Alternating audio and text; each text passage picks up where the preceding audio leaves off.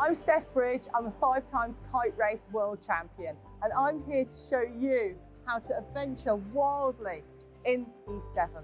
To hit the waves, to walk the coast, or to ride our country trails, there's no better place to do it all.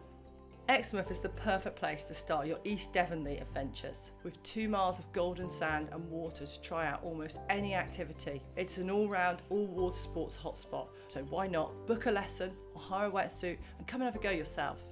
Feeling peckish after all that exertion? Then why not try one of the many cafes, enjoy the views and plan your next escapade. With energy levels back up to the max, take a brisk walk along Exmouth seafront towards Orcombe Point, the most westerly point of the Jurassic Coast, which marks the start of the 95-mile walk. Soak up the fantastic views. When you're back at the beach, take an afternoon dip in the water for some invigorating sea swimming. Further up the coast, if you're a fan of kayaking or want to give it a go, then check out Devon Kayaks with some of their day tours from Budleigh Salterton to Ladram Bay.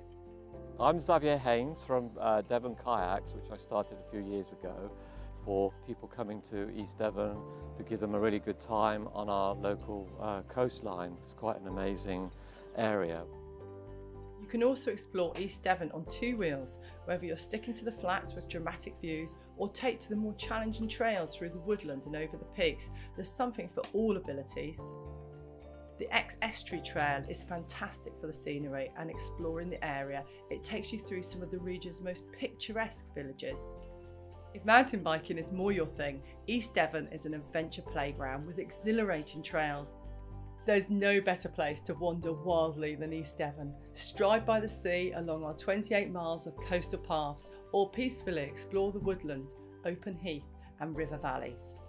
So I'm Chris Woodruff, I'm the manager for East Devon Area of Outstanding Natural Beauty, and we're sat here with a rook on the ridge to Musbury Castle, looking down across the Axe Valley towards the coastline at Beerhead. An outstanding coastline, but an amazing inland as well, and there's fantastic opportunities across this area. A must is the fabulous week-long Sidmouth Walking Festival in September. Take a waterside route along the River Otter, spotting the wonderful wildlife on your walk. After all that adventure, you're going to need a place to rest, and we've plenty of choice for group stays in converted barns, accommodation that's just a pebble's throw from the beach, luxury safari lodges, or a treehouse tucked away in the area of outstanding natural beauty.